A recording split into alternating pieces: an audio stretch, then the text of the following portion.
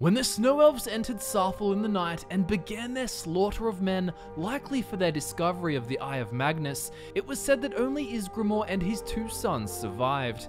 They fled the city, in fact they left Skyrim entirely, just making it out alive.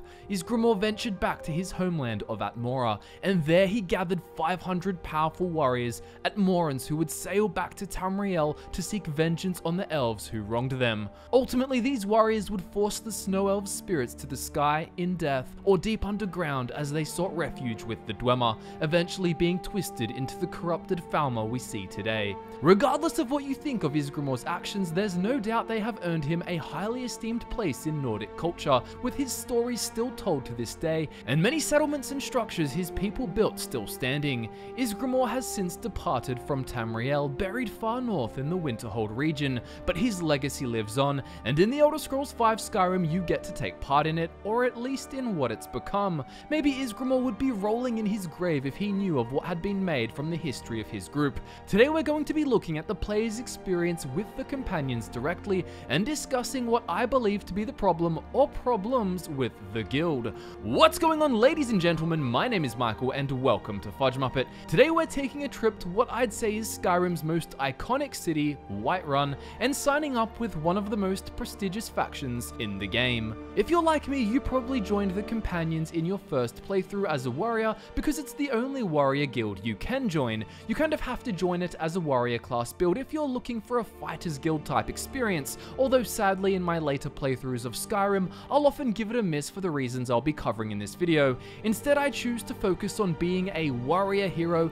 by doing dragonborn-related stuff, the main storyline, the Dragonborn DLC, and even joining the Dawnguard and exterminating the vampires. It can all feel very warrior-like, but the companions, as I'll explain, don't really seem to stand for much, nor have a compelling, well-devised main plot that makes it inspiring to be part of their faction. So your first encounter with the guild was probably outside of the city, when you find some of them slaying a giant together. If you help them, you'll be praised and directed to join the companions. If you don't help them, or more likely they just kill the giant before you can even get there, you'll be ridiculed, but then suggested to head to the guild hall anyway. I can't tell you how many times I've had to pull out a bow and fire long shots from afar just to avoid being told off by Ayla. It doesn't really make sense that you're asked to join regardless of what happens, but also it doesn't make sense to be told off for not helping. They're meant to be the grand and mighty companions, some of the best warriors in all of Skyrim, tasked with jobs that pay well and help Skyrim's people,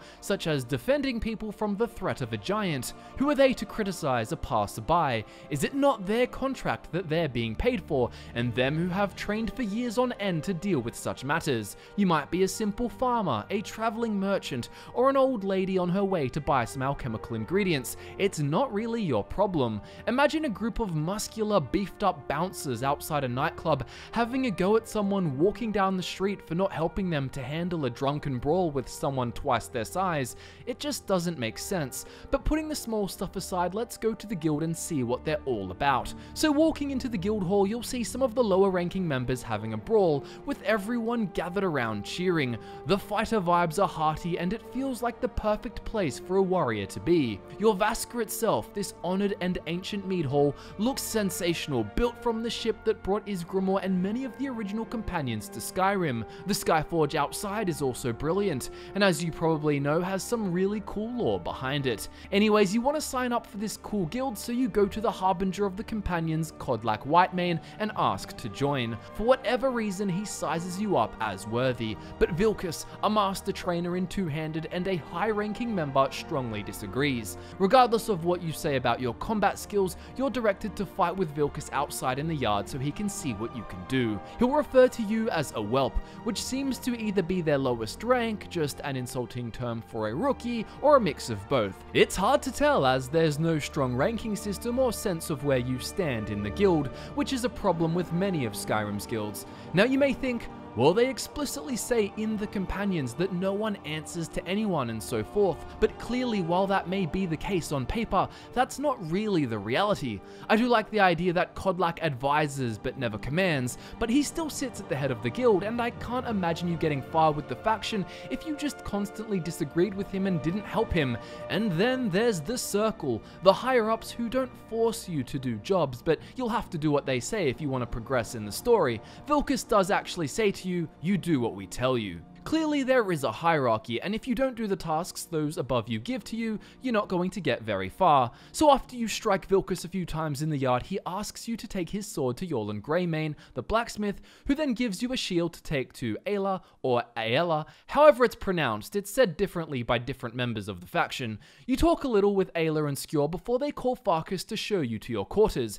He tells you that you can just find a bed and fall in it whenever you're tired, and it's mentioned by Ayla that this is where the rest of the whelps sleep. According to Farkas, they're eager to meet you. Well, it turns out most of them look down on you and can't believe that you've even been allowed in, regardless of your accomplishments or abilities. So one of the problems here with the guild is that there's no solid recognition of who you are. You could be the most powerful dragonborn ever, Slayer of Alduin, maxed out all your skills, come walking in garbed in enchanted Daedric armor with a flaming dragonbone sword, and you'll still be looked at and treated like a noob even if you one-shot Vilkas in your training session. This lack of immersion could all have been fixed with just 2 or 3 extra dialogue lines about how you're actually strong but still need to prove your dedication to the guild.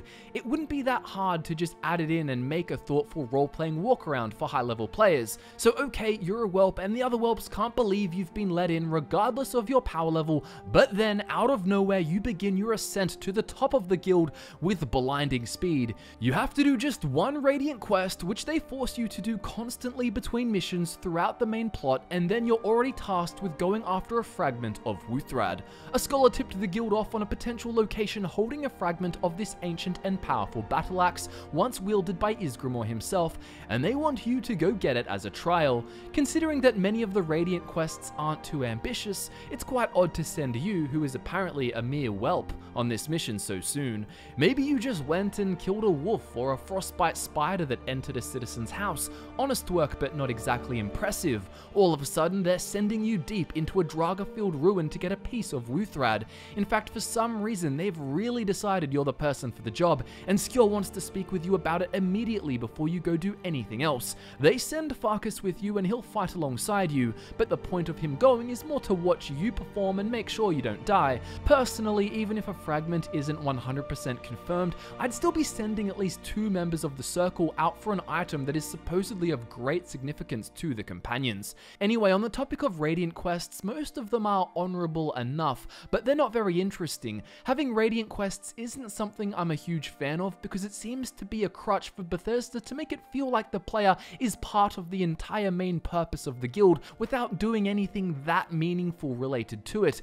Because as you'll see in today's video, the whole main plot is a bit hazy and seems to just focus inwards on private affairs as opposed to focusing on the guild itself, perhaps the possible directions it could go in, or what it means to be a companion and live their way of life. You could argue that being a companion literally involves helping anyone else in the guild with the troubles they're facing, and therefore that's what you're doing, but having the whole focus be on dealing with the Silver Hand, who aren't really explored in depth, and the Werewolf Curse or Blessing just doesn't seem to be on brand for a guild based on Ysgramor and his followers.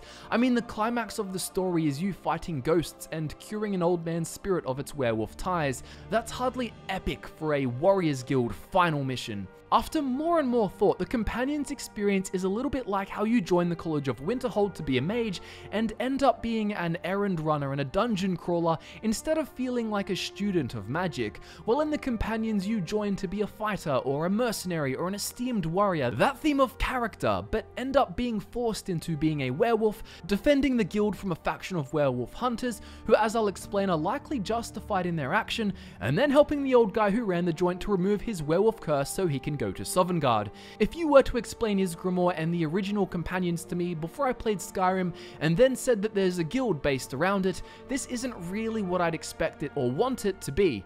I'm not saying the Fighters Guild in Oblivion had the best plot of all time by any means, but at least it felt directed. You represented the Fighters Guild in tasks performed for various clients within their main plot. You constantly did Fighters Guild jobs related to their main function in society, learning of new problems, helping to address them, and having adventures along the way that weren't just radiant quests.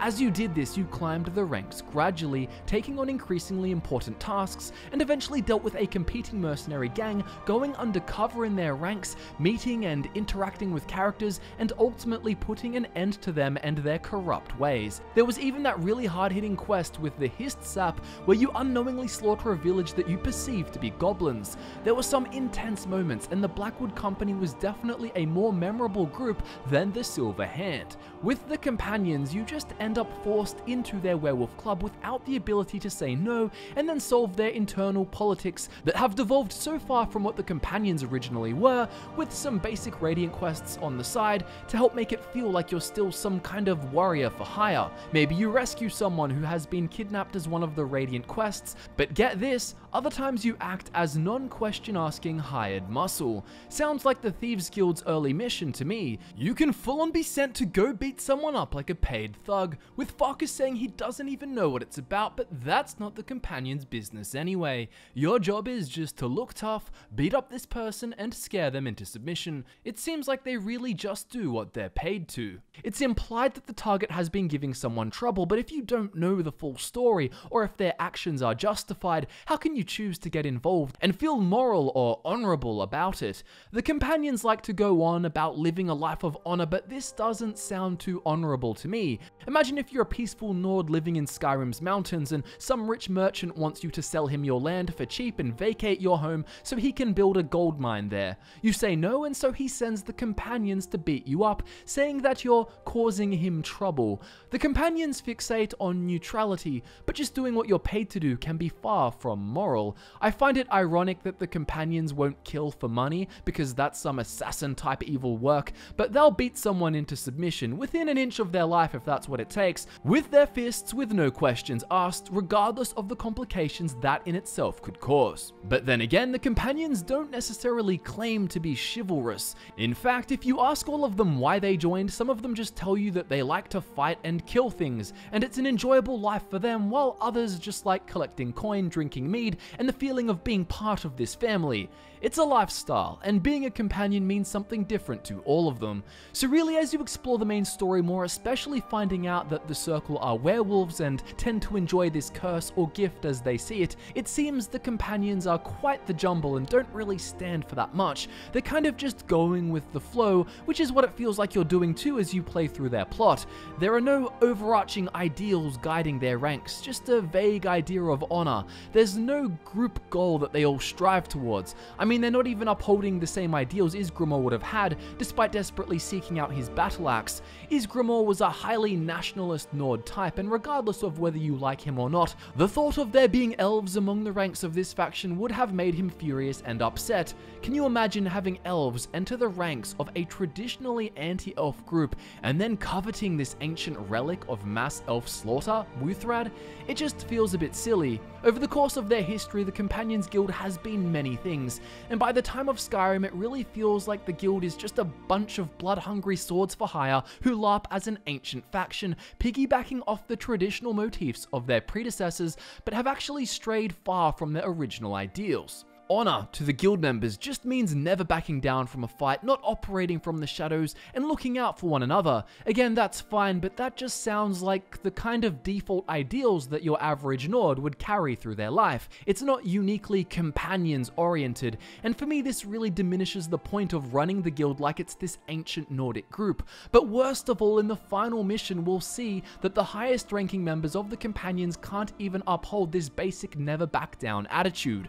More on that later. Now, if this was a Thieves Guild type situation where you could actually make a difference, maybe build the Companions Guild back to a more old school traditional group, or even double down in the other direction and take on more of the mercenary themes, embracing lycanthropy for the purpose of completing jobs, that would be really cool. Just some options to change things, but unfortunately, you're stuck with what you find when you get there and nothing really changes due to your actions. Besides the lack of choice, there's not even a linear path of development or change for the guild, and even if there wasn't going to be any change in the guild, could we at least have the focus be on what the guild is meant to be about? By the time of Skyrim, who the companions are just feels so ambiguous and unclear. Their plot feels like this too, with you getting very little insight into the main antagonist, the Silver Hand. So after you finish just one Radiant quest and go to get the Wuthrad fragment with Farkas, you're trapped behind a gate and see him turn into a werewolf and slay some Silver Hand ambushes. They could have looked super unique, but instead they were made to just look like generic bandits. Hardly any effort was put into them. This scene was also the first bit of Skyrim footage I ever saw when someone leaked it onto YouTube before Skyrim's release with a misleading title like Laying Carpets 4 or something like that. So anyway, Farkas kills them, you find out he's a werewolf, and do a dungeon dive through Draga, getting the fragment and taking it back to your Vaskar. You're then told to go out to the yard where there's a kind of initiation ceremony, which is nice, but I don't fully understand it in the context of where you stand in the guild. So it seems like this is a formal welcome to the Companions Guild, but if so, then what is a whelp? And why did Ayla call all of the other lower ranking members whelps when she said that this is where the whelps sleep? Are you now, as an official member, above a whelp? Are all those other members still whelps? Have they ever been officially welcomed like this after all this time? Or did they also get a welcome ceremony and are more like official whelps as opposed to unofficial ones? Were you not even a fully fledged whelp before? It sounds silly to ask these questions, and doesn't matter too much in the grand scheme of things, but I just thought I'd point it out because it's another example of lack of clarity in regards to where you stand in the faction. And all those other companion members who couldn't believe you'd been let into the companions still treat you the same. Nothing changes, a lot of them are still rude, they call you the new recruit, life goes on. Anyways, you're tasked with one more Radiant quest, such as killing a wolf again, and then already it's big business time. All you've done is one quest and 2 Radiant jobs, and Skjor wants to meet you at the Underforge at night for some secret activity. You go into the cavern under the Skyforge and discover that Ayla is a werewolf too. This is obviously a really cool moment in your first playthrough, but it's definitely rushed. You're now being offered to join the Circle. Seriously? Unfortunately for all the Ayla lovers out there, the Circle is not an exclusive dating app, but rather the most trusted and respected group of the companions. They act as leaders and shining examples to other members of the guild. That's right, after just one main quest, you ascend from whelp to some kind of official member to a fully fledged member of the Circle, complete with werewolf blood. Skjor cuts Ayla in her werewolf form so that her blood leaks into a basin for you to consume. Besides the fact that this faction progression is just awful, and one of the main problems with the Companions plot, it also ends up delivering a huge blow to your role-playing experience. Regardless of your role-playing, even if you're playing the most devout Nord build who wishes nothing greater than to go to Sovngarde, you are now forced to involve her scene in having some kind of claim over your soul. It's not the kind of thing that many character builds necessarily would want to agree to, and to have it forced so early into the only joinable warrior guild in the game is just wrong. You can say no, but then you just can't continue on to play the entire faction's story. As Skjor puts it, to reach the heights of the Companions, you must join in the shared blood of the wolf. To join the Circle, your blood must be ours. He asks you, are you prepared to join your spirit with the Beast World friend? By the way, after becoming part of this Circle, the other low-ranking members still don't change their attitude to you, many still treating you in a condescending way, and the Dark Elf even demanding you show him some respect. This is even up until the point you're ready to embark on the final quest in the whole plot. So you do the ritual and instantly become a werewolf. You're forced to flee the city as you're being attacked by everyone in it. Quite irresponsible of these honorable companions, don't you think? They know that these transformations can be difficult, and after you eventually black out, you wake up in the forest and Ayla tells you your transformation was even tougher than Farkas's. In the lore, we know that werewolves have a bloodlust that is hard to resist. We heard about it in the story of Sinding the werewolf sadly killing a little girl, so why they would create a situation that could lead to the slaughter of Whiterun is beyond me. It also kind of lets the secret out of the bag, right? Like, it's not exactly low-key. Even if the Silverhand don't have a history with the guild, which is a theory we'll be discussing today, it wouldn't be hard for some werewolf trackers to trace the origins back to the area around your Vaska with the help of witness reports. Anyways, you're with Ayla near Gallows Rock, a fort filled with Silverhand, and a Silverhand leader, Krev the Skinner. Ayla tells you Score is scouting ahead and that it's time for a celebration. To celebrate, you're going to mercilessly slaughter all the Silverhand there, and according to Ayla, they always make such easy prey, said like a true killer, which fits her character well, but it's a bit unsettling if you're not the kind of warrior who signed up to slaughter werewolf hunters in the night. Really, your character might actually perceive werewolves as a genuine threat to society. She also tells you not to transform publicly, saying, "Some cowards in this land can't stand the sight of glory before them," which, to be honest, is just straight up narcissistic. Why should someone just casually accept that the person next to them turned into a blood-crazed werewolf while they were buying fruits? But anyways, you head through the fort, killing members of the Silverhand until you find Skjor dead on the floor near the Silverhand leader. Ayla is not pleased at all, but what did he expect going in all on his own? Krev the Skinner is the most unique character you ever meet from this Silverhand faction, the only one with a specific name, but unfortunately this makes it all the more disappointing as you don't actually meet him or her. You don't get a story, you don't even get a conversation. Krev is just a generic bandit that you fight and is randomly generated, being able to appear as any race and be male or female. Talk about a lack of characterization. Ayla implies Krev is dangerous, but that's it. For whatever reason, she also looks down at Skjor's body and says, "I'm gonna find whoever did this." Krev and the Silverhand members did it. Isn't it obvious? Ayla says you and her have work to do, and can then give you radiant quests to go kill unnamed generic Silverhand leaders, steal generic Silverhand plans, and recover more pieces of Wuthrad. They're basically meaningless radiant quests in locations randomly picked from a list with no unique characters at all. But who are the Silverhand? Do they really deserve to be slaughtered, or are they in fact the ones being honorable and true to what the companions should stand for?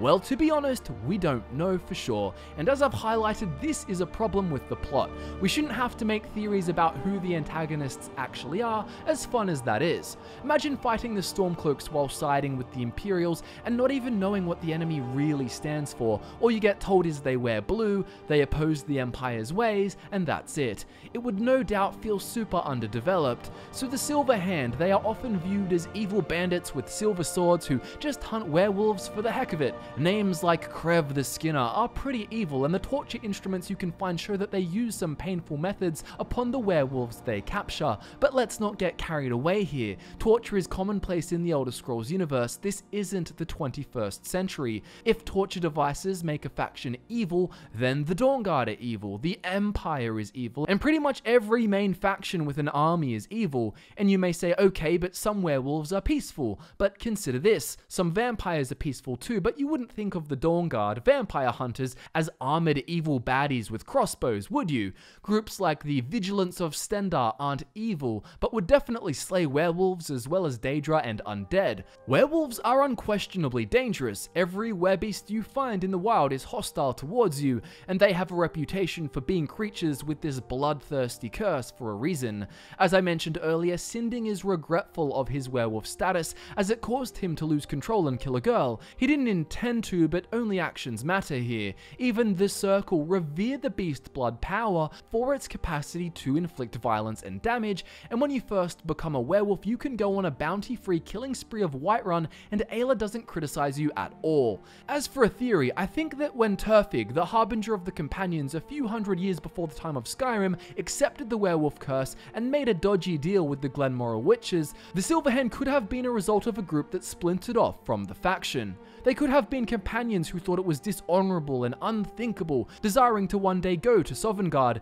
and or not have a Daedric prince involved with a group representing Ysgramor's followers. I suggest you check out the video linked below which Scott made titled The Hidden Truth About the Silver Hand if you're interested in more insight than I have time to deliver in this video, but I'll give you a condensed version right now. So the companions have been around for nearly 5,000 years. A few hundred years ago, their leader made a bargain with witches to hunt in the name of Hircine and be granted great power. He didn't realize it would doom their spirits to Hircine's hunting grounds. From reading Kodlak's journal, you can get the impression that all the harbingers from then onwards willingly entered Hircine's realm and accepted the curse, and only the original one who made the pact regretted it. Kodlak, the current harbinger, also wishes to rid himself of what he sees as a curse, but the Silverhand members don't know this and would see him as just another companion willingly accepting the beast blood. So you can imagine at the time this happened that many people in the companions wouldn't have liked the idea of having werewolves among their ranks, especially as their leader, and therefore could have decided to split, creating a splinter faction.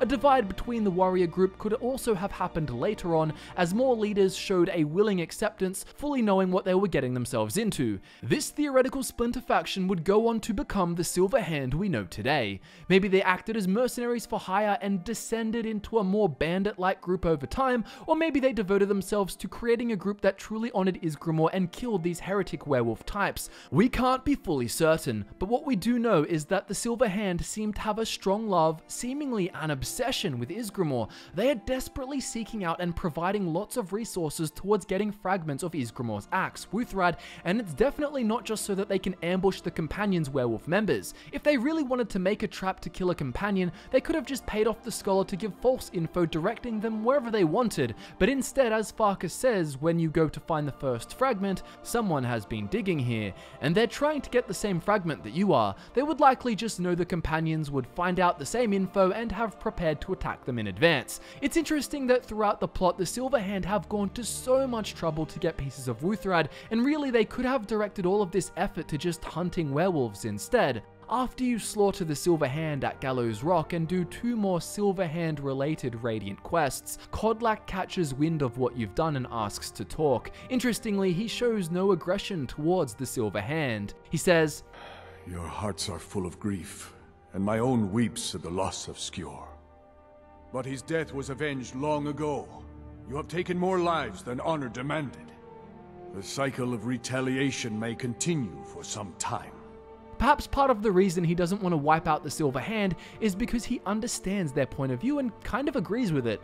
Regardless of his true feelings, he asks you to go kill the Glenmoral witches and to take one of their heads to be used as part of a method of curing his lycanthropy curse. You can take extra heads if you wish to cure other companions later, or your own werewolf form, but again, you shouldn't have had the beast blood forced on you to do the plot in the first place. Upon your return, you find that he has been killed by Silver Hand attackers who stormed Jorvaska and instead of trying to slaughter other companions' members, seem to have quickly taken off with the fragments of Wuthrad they stole. The Silver Hand's liking of Ysgramor also seems to go beyond collecting the fragments of his axe. When you loot the bodies of Silver Hand members, sometimes they will have a book in their possession. Approximately 3 out of 4 times, the book they possess is one of the Songs of the Return. This is the book series which explores the time of Ysgramor, telling of his deeds and the great events which took place involving the 500 companions. There's approximately a 1 in 4 chance of there being a book on lycanthropy. That's 3 times as much focus on the legendary feats of conquest and history of Ysgramor and the companions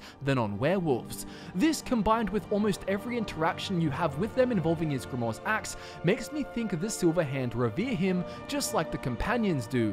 Now you might be thinking that Ysgramor is important to all Nords and is a popular person, hence the prevalence of the books, but consider this: the Silver Hand includes other races like the Khajiit, Orcs, Dunmer, and so on, and they can all be found with these books of Ysgramor. Without some kind of cultural connection to one another, there's no reason these races would be so interested in Ysgramor, particularly so because his stories have nothing to do with werewolves or hunting them. Overall, this makes me think the faction was originally connected to the companions, and really you only look at them as evil because they're positioned that way. If you got told at the start of Skyrim that there's a group out there who hunt werewolves, your brain wouldn't jump to, oh, they're bad guys, would it? Anyways, the fact that we have to theorize the depths of who they are is a problem with the plot in of itself, but it's even worse that they might even be pretty justified, and you're forced into taking the other side. Being able to join the Silverhand would have been sensational. There could have been so many cool Silverhand characters to meet and hear the other side of the story from.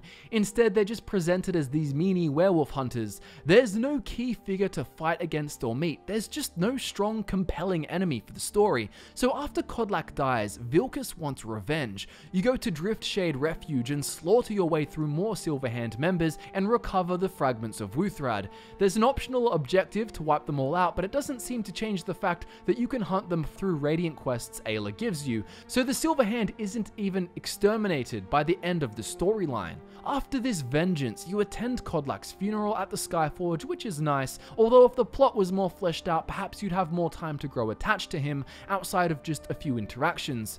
Yorland asks you for the fragments and asks for Kodlak's secret fragment, which you retrieve from his chambers. You then go to the Underforge with the remaining members of the Circle, where it is discussed that Hircine has Kodlak's soul. Vilkas talks about the legend of being able to cure Kodlak's spirit after death, but they'd need Wuthrad to get into Isgrimmor's tomb. Then Yorland walks in with Wuthrad rebuilt and intact, which you'll use to gain access to the tomb and ultimately free Kodlak's soul. The members of the Circle head off to Isgrimmor's tomb, and you go with them, taking the axe with you. Here you use Isgrimmor's axe to open the way forward, but suddenly the most powerful members of the Companions lose their nerve. What little they stand for evaporates. Vilkas warns of the dangers ahead and says his mind is clouded by revenge and therefore decides to stay back at the statue. Bit of a cope if you ask me. You fight through ghosts of the original Companions until Farkas sees spider webs, says he's become scared of spiders now, and decides to head back to the statue as well. So much for the Companions being all about never backing down. You head further and further through with Ayla killing spiders, killing ghosts, which, let's face it, are quite boring enemy types for the climactic mission of this faction. After getting to the final room, you find the ghost of Kodlak warming his hands over a fire. He asks if you have the witch heads to help with a cure, and asks you to throw one into the fire. You do, Kodlak's wolf spirit is released, and you kill it, curing him of his curse. He thanks you, decides you're the next harbinger of the Companions, and heads off to Sovngarde. Ayla recognizes your new rank, and Farkas and Vilkas learn of what happened too. You can throw another head in the fire to cure yourself, and later, after more time to reflect, Vilkas and Farkas can also ask to be cured, which you can do. If you remain a werewolf, Ayla can give you totems of Hircine quests, which let you go find 3 totems in Radiant locations, which can change up your werewolf howl powers. That's pretty much everything. Oh, and get this, after you become the Harbinger, the other members of the Companions, who were often rude, still hardly recognize your rank. The effect is more like a disposition change, with them saying, "Hello friend," instead of something less welcoming. You can also ask them to be your follower. Now, I'm not going to pretend like I didn't have fun the first time I played through the Companions storyline. I definitely did, but upon reflection, I think it's largely because of the gimmick of the werewolf form. It's super fun to play as a werewolf, so you're going to have a good time, but if you step back and look at how the whole plot was laid out from a role-playing perspective, there's a huge lack of choice in the direction things can go. You're forced to be a werewolf regardless of your character's role-playing, the antagonist is super underdeveloped, the whole story revolves around some internal squabbles of a faction that has fallen far from their original values, but unlike a situation like the Thieves Guild where you can build the faction back to prominence and actually change something, nothing really changes. Sure, Kodlak's curse is broken, but the Silver Hand are still around. You may or may not be a werewolf still, Ayla definitely is, and the only mercenary work you got to do was basic jobs in the Radiant quests. Here's a hot take, I think if you took out the ability to actually become a werewolf and replaced Ayla with someone people find less easy to fall in love with and get a crush on, I think the entire experience would just rank way lower for fans, at least in my opinion. And you may say, well, heaps of storylines have a fun gimmick, but really you could take out things like the Nightingale armor, for example, from the Thieves Guild, or the Vampire Lord form from the Dawnguard DLC, and the storylines may not be as cool, but they would definitely still be solid. The cool extra novelty stuff shouldn't carry most of the whole thing. In the same way you could say dragon shouts are really cool and really fun, but looking at previous Elder Scrolls games, we don't actually need them for the main story to be good, do we? And that, ladies and gentlemen, brings me to the end of this video. Ultimately, the Companions Guild needed more choice, less being forced into things, more recognition of who you are and steady rank progression, a story that actually revolves around the main function of the guild as the companions, and better justified characters so you can really stand by them and support them against the antagonist, who should have been better developed, even joinable. Thank you so much for watching this video. I hope you enjoyed it, and I hope you come check out our social media accounts if you're interested, or buy some of our merch if you desire to support the content we make. My name's Michael. Like this video if you still love Ayla no matter what, and I look forward to nerding out with you again very soon.